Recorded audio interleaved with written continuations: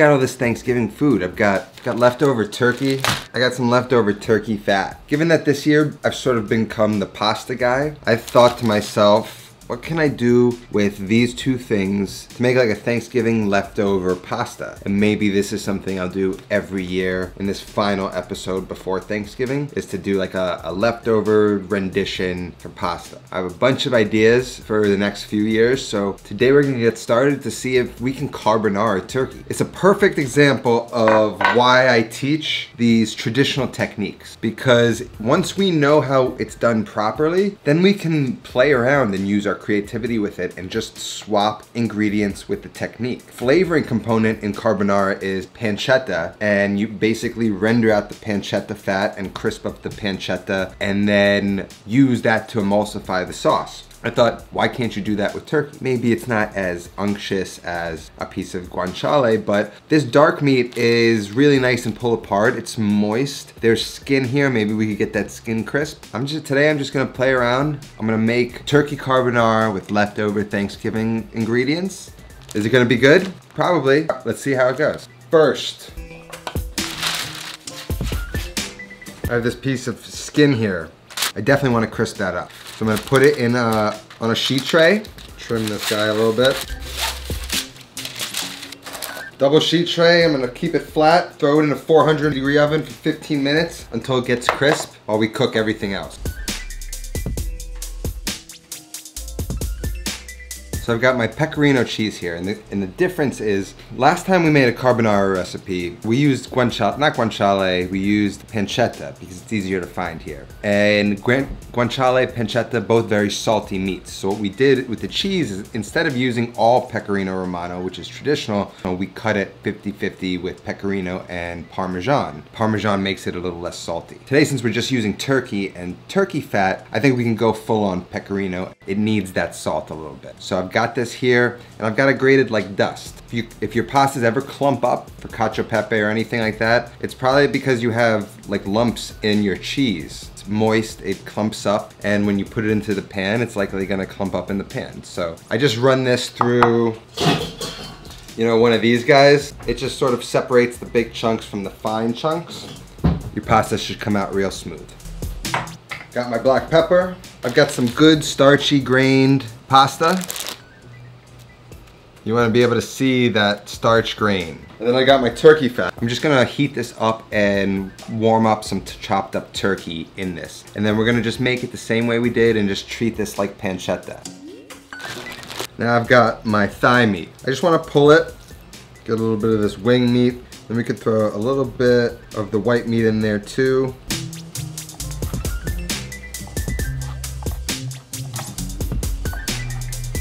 I need 3 egg yolks.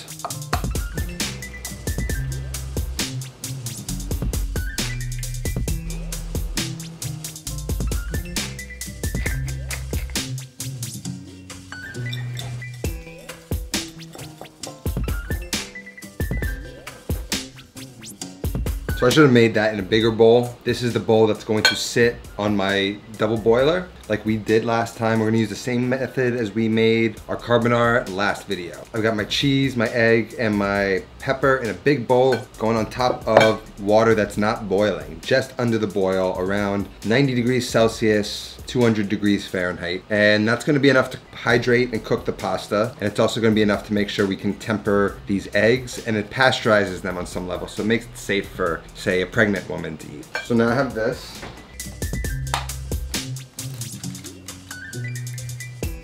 Crumble this on top. So now we've got everything. We've got our fat that we're going to cook and reheat our turkey in. We've got our carbonara egg cheese mixture, and we've got our pasta. Again, I'm cooking it in a little less pasta water to get more starch out of the pasta. Cooking it at under the boil. We're gonna whisk this over the double boiler, maybe like 30 seconds on the double boiler, 30 seconds off the double boiler, just to get this up to a temperature where it's safe to eat now. You're not gonna get hurt, but like for those who are concerned about like raw egg and all that kind of stuff, this pasteurizes it in a way that makes it a little safer to eat and a little creamier, I think. So we're just gonna do that until we get a nice thick mixture. You can see it loosen up and then thicken. And then we can just set that aside, finish the pasta cooking, and then put everything together just like we did carbonara. Let's follow along.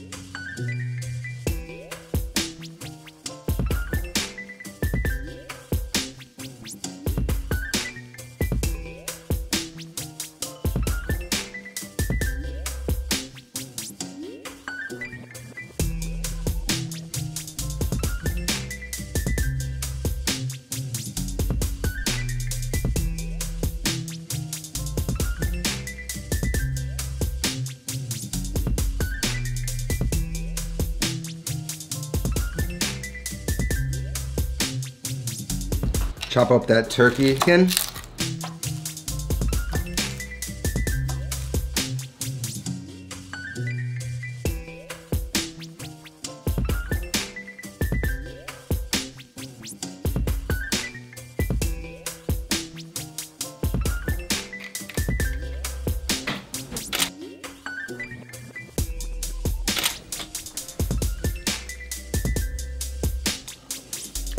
Come on. That's Thanksgiving. Wow. This is money in the bank, guys. It's my new favorite way to utilize leftover turkey. It works so well and it creates a lighter version of carbonara. I would imagine this could work with chicken if you were to render out enough of its fat. You know, we cook a big turkey, so a lot of fat renders out. But there isn't a ton of fat on the bird. So, you know, it's not practical all the time, but I think after Thanksgiving, you usually have a ton of fat. This is something real practical to do. I'm not yanking your chain here. It is legit delicious. Guys, this is why I really teach you technique. Once you know a real technique, a recipe doesn't matter. Oh, forget about it. I'm just like sort of amazed at how well that came out.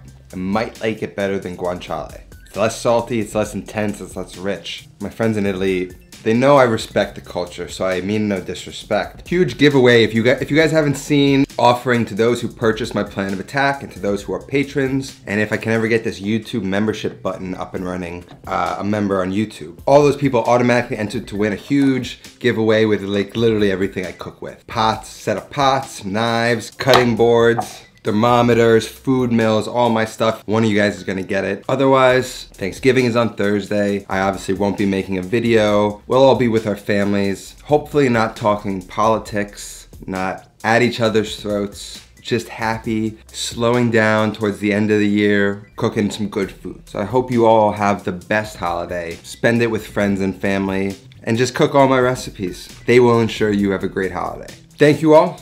Happy Thanksgiving. I'll see you next time. Until then, take care of yourself and go feed yourself.